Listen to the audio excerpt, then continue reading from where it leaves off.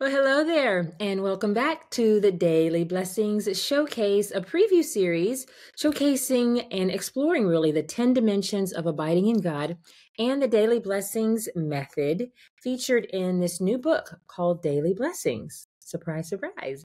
It is a mindfulness journal on the goodness of God. I am the author and your host for this series, Marshawn Evans Daniels. I am a mama. I am a mother of triplets, actually. I am a wife. I've been married almost a decade to my husband, Jack, and I'm also a business leader and catalyst and mentor and coach and teacher.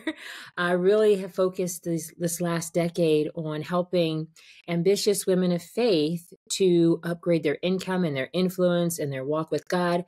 I firmly believe that spiritual, supernatural success and significance requires, though, intimacy, deep intimacy with the Holy Spirit.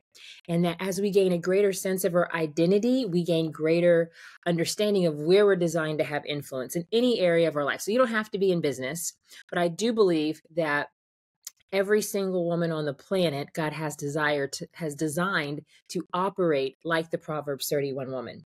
And so I wanted to start out with a little bit of context again around that. If this is your first time here, be sure that you go back and watch all the previous classes. In class number 1 on this series around abiding and abiding in these different dimensions of God, we talked about abiding in the mind of God. Then we talked in class 2 on abiding in the heart of God. Class 3, we talked about abiding in the voice of God. I may have to look now. We're getting kind of deep.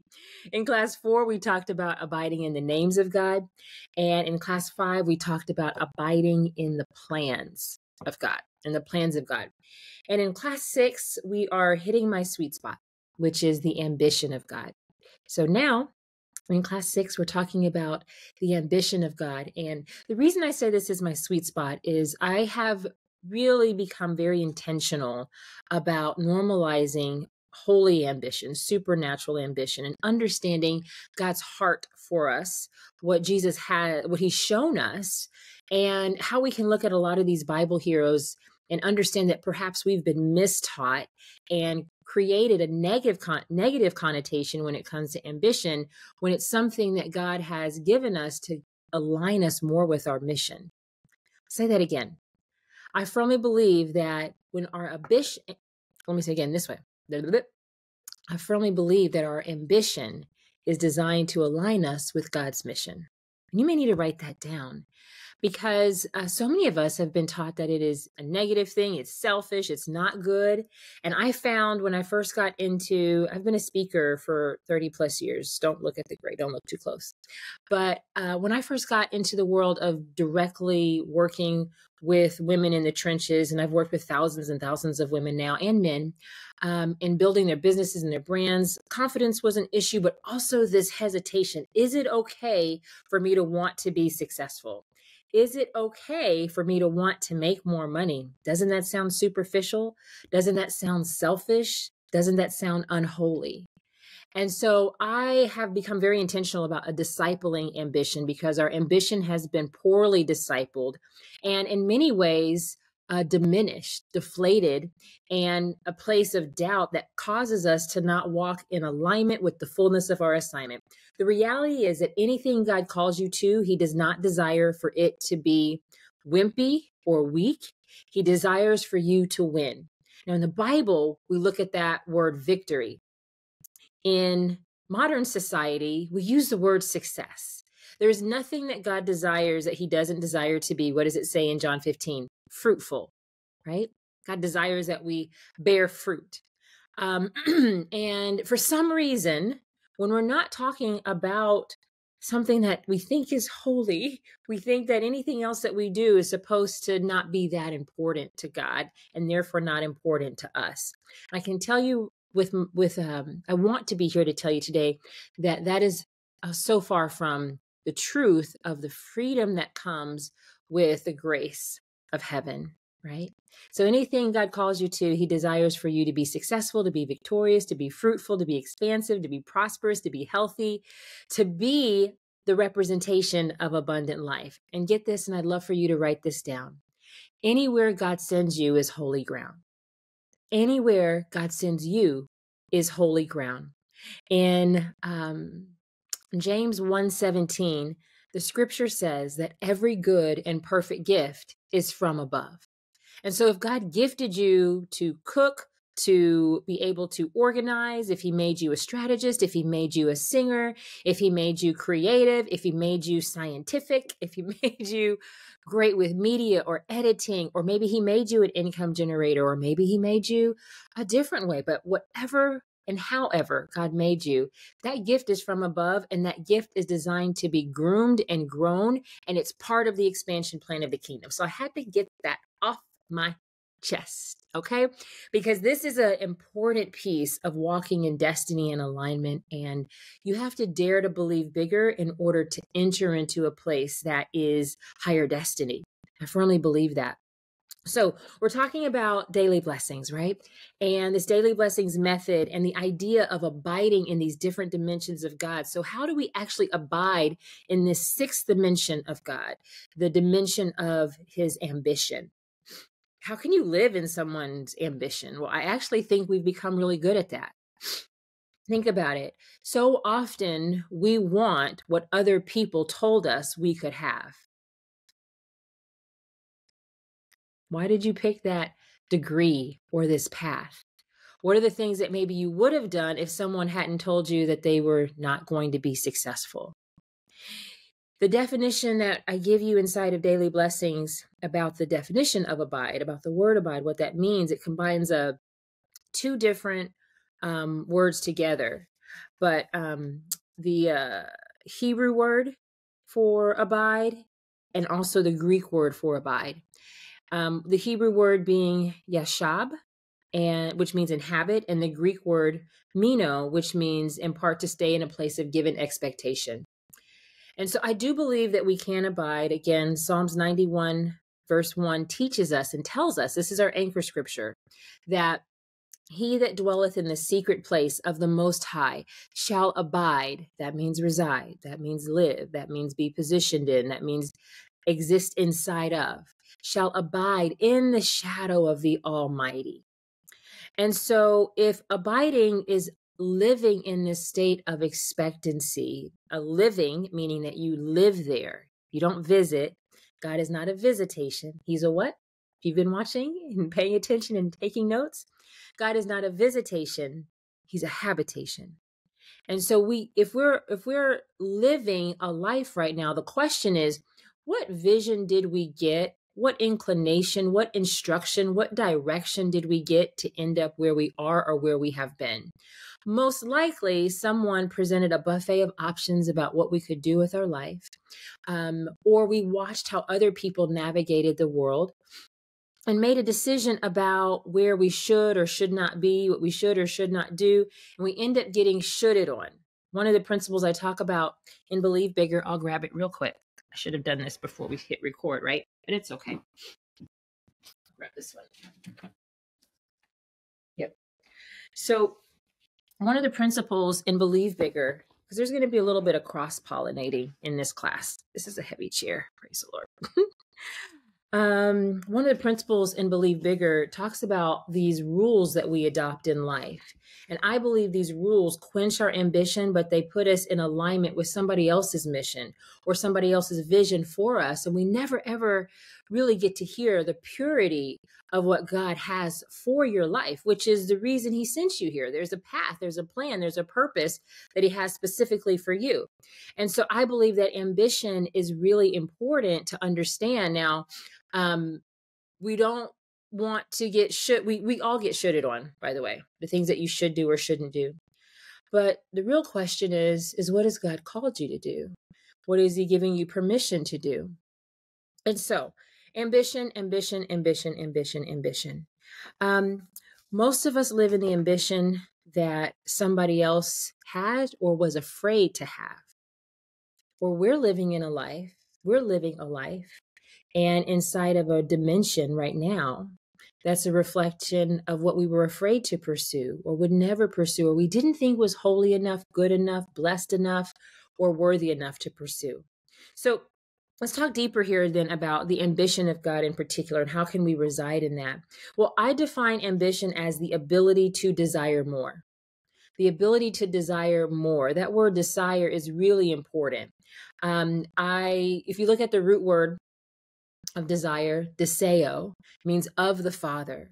And in Psalm 37, verse 4, it says that God gives us the desires of our heart. So I want you to give yourself permission to be ambitious because God is ambitious. Make no mistake about it. God desired more. That's why he crafted and created and formed and fashioned you in your mother's womb. God was ambitious. He said, I want more. He said, let there be light, and there was light. He created this earth because he desired, deseo, of the Father, more. He desired things in alignment with his desire for expansion and dominion. And you are a part of that expansion. And it also says in the scriptures, in Ecclesiastes 1:7, all rivers run into the sea, yet the sea is never full. You should want more. Like the sea should have enough, right? It covers the majority of the world, but the sea is never full. The ocean is never full. You know why? Because the ocean is a place that is a habitation of life. The sharks and the whales and the fish and the sea turtles, right? They inhabit this ecosystem. It's never full because it's full of life. It's not supposed to be empty. It's supposed to always desire more, to be self-creating. And so we're designed in the image of the Creator to create the way he creates, but we cannot create greatness if we don't desire it. Now, I'm not talking about superficial status. That's different. I'm not talking about being seen and having titles and getting applause. That's not what I'm talking about. I am talking about deseo, desire. The desire for more of what you were made for. I'll say that again. The desire for more for what you were made for. And we can't gain that desire by abiding in somebody else's vision of our lives or their fear for their lives and ours. We can't gain that level of deseo when we're deciding beneath what we believe, when we're deciding beneath our belief. Here's what God, I think, is trying to say now. So often we don't desire more because we don't believe we're worthy of it. We don't believe someone like us could ever do that. And so we shrink our shores, we shrink our dreams, we shrink ourselves, and we show up as a shell of ourselves. And everything about God calls us to expansion. And so the ability to desire more is my definition for ambition. You must have greater vision. You must have greater belief, not just in that vision, but your worthiness to receive what it is that you perceive. And so God needs you. The reason ambition is important, and the reason why I believe God gave me this as a specific piece, is because it's important that we understand the permission that he's given us for his individual commission for each of us, and specifically for you. God needs you to be you. He needs you to be you, but not the you that you think you are. He needs you to be the you that God knows you are. Because again, he formed and fashioned you in your mother's womb. And so when you abide in the ambition of God, you're abiding in the desires of God. And that is how our desires become his desires. And so anytime you abiding is like an elevator. And because God calls us higher, because he is higher, right? He says this in Isaiah 55, 8 and 9. It says, as the heavens are higher than the earth, so are my ways higher than your ways, and my thoughts than your thoughts. So are my ways higher. So the ways of God, when it comes to what should you do, how should you show up? We won't even use the word should. How have you been called to be? How have you been called to show up? How have you been gifted and equipped to be able to make impact and influence and to have joy and abundance? How have you been equipped for that? We've got to plug back into the manufacturer, right? And it's impossible. It is impossible to fly if you have no desire to get off the ground. It is impossible to fly if you have no desire to get off the ground. And God will not force you into the air. He gives us free will. It gives us choice. You choosing to be here and to go through these classes is a sign of spiritual maturity. And spiritual maturity is a sign of capacity, that God is building and expanding your capacity. And if He's expanding your capacity for this, if you actually have your pen and paper and you're taking notes and you are going through your Daily Blessings devotional, if you're reading your word and you're serious about this, that means you're being called to a new level, not just at the same level, but at a higher level. You see, abiding is an elevator. God always lifts, He resurrects, and He raises. And as the heavens are higher, right? That means we've got to elevate to the mind of God. We've got to elevate to the way that God sees things. And if we gave ourselves permission to believe that God, well, number one, we gave ourselves permission to believe that we were worthy of the wonderful, what would our minds actually conceive and create? Because if we're created in the image of the Creator, we're created to create. And the lack of ambition is stopping your life creation. Your lack of ambition is stopping your life creation. You're limiting your shores. You're minimizing your own majesty, your own magnificence, your own significance, your own uniqueness that is necessary.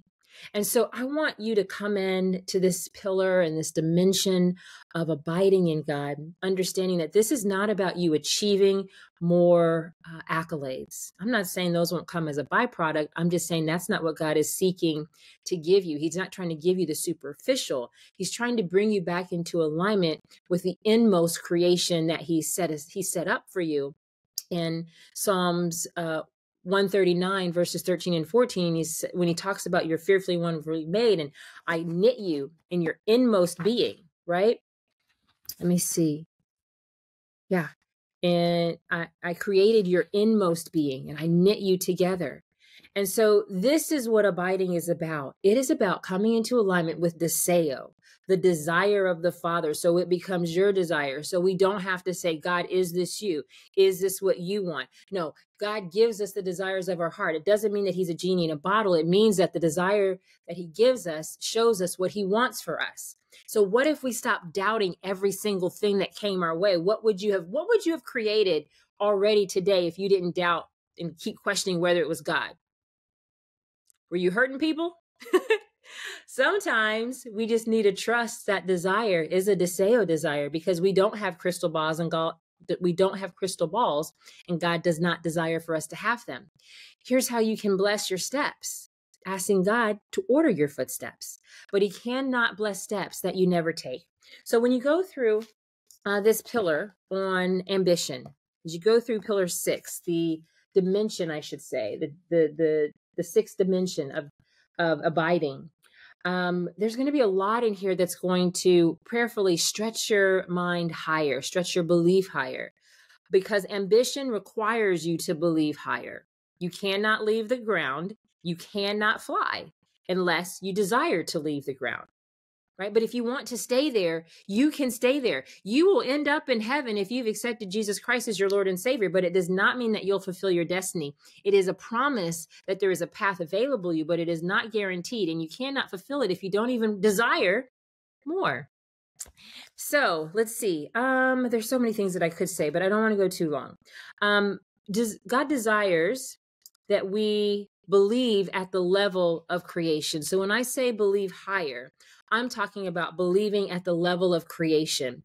When God created this world, He was believing at the level of creation. We're created in His image. We're supposed to believe at the level of creation. That means we've got to perceive. That means we've got to have vision. We've got to see what is not as though it were, and then have the ambition to allow our footsteps to be ordered, to be able to perceive and believe the voice of the Holy Spirit, the same way that Joseph, Jeremiah, Abraham, the Proverbs 31 woman, Mary, Elizabeth, Noah, John the Baptist, the same way that each of them had to believe a word that was spoken about what was to come, what they were supposed to do, that had nothing to do with what they could actually see. It did not align with what they saw. They had to desire to hear and to believe and to actually have a level of trust, right? Before you can pursue something, right? It's not, I don't think that Noah sat around saying, I want to build an ark, something that massive. Maybe he wanted to be called for greatness. Maybe he wanted safety. Maybe he just wanted nothing more than just to care for his family, which is a beautiful, elevated desire in and of itself. But I don't gather he was sitting around trying to build an ark. The reality is what you desire in that you can define is always less than how you've been designed. What you desire that you can define is always less than how you've been designed, because eyes have not seen and ears have not heard, nor has it entered into the hearts of man what God has planned for you, my friend, my sister, my brother. And the truth is, what you want right now is different than deseo. And it's not that it's not bad. And I'm not saying don't lean into that, because sometimes it's our wants that get us into the deseo frequency. But what I will say that is going to be a game changer is by choosing to abide in the ambition of God. God, what is your will, not my will, as Jesus prayed. Help me to want what you want. Help me to have my heart break for what your heart breaks for. And it is in that, and through the daily blessings method, as you're tracking your daily blessings with supernatural gratitude, appreciation, and even self-affirmation, you're building up your most holy faith. You're building up your identity. You're building up the way that you see God move in everything. And that is how, when you see God move in everything, you know he will move in anything. And that's when he does big things. It's in the small things.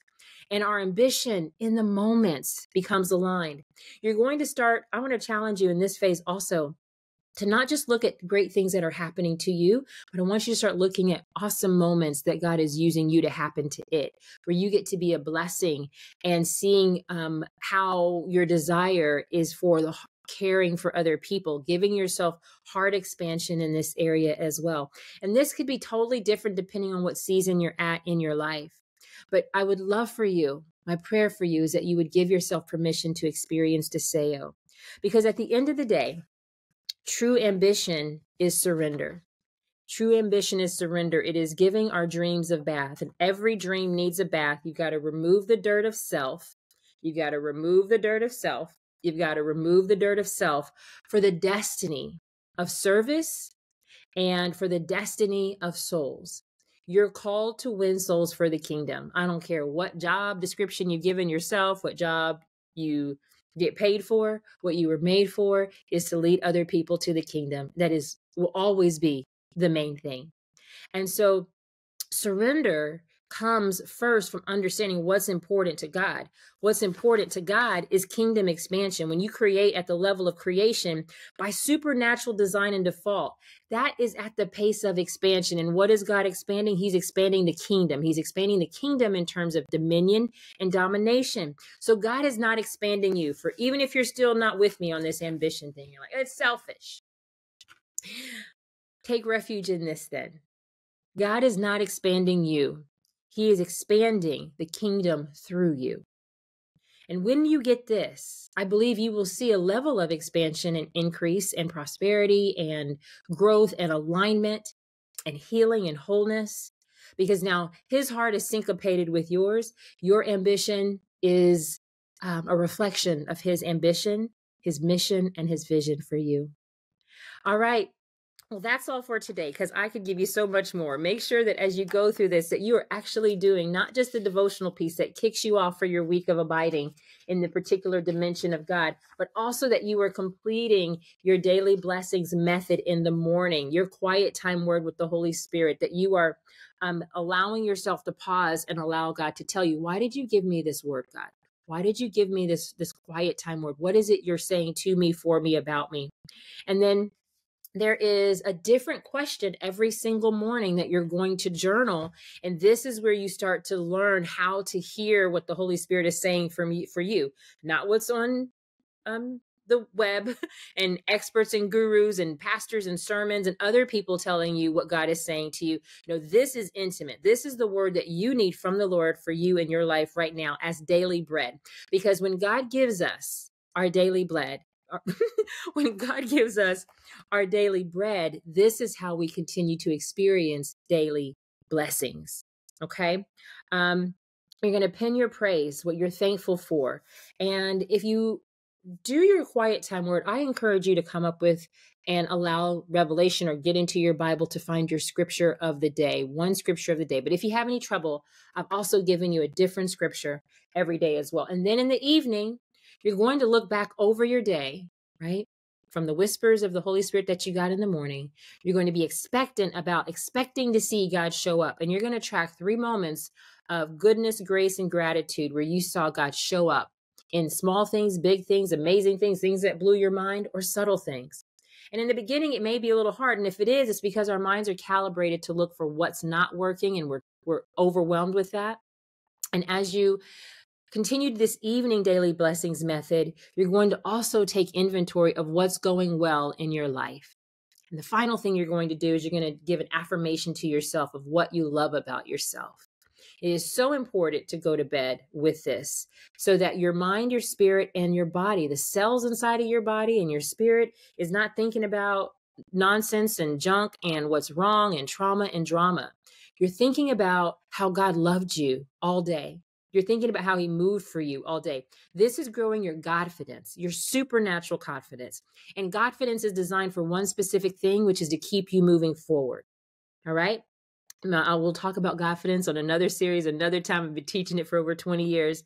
But what you love most about you is incredibly important to understanding what God says about you. And what you say to yourself will determine whether you are actually speaking the words of the enemy over your life and inside of your spirit, or if you're allowing the language of heaven to be lavished over you. Because all of this is supposed to be a journey where we discover that our real identity is love.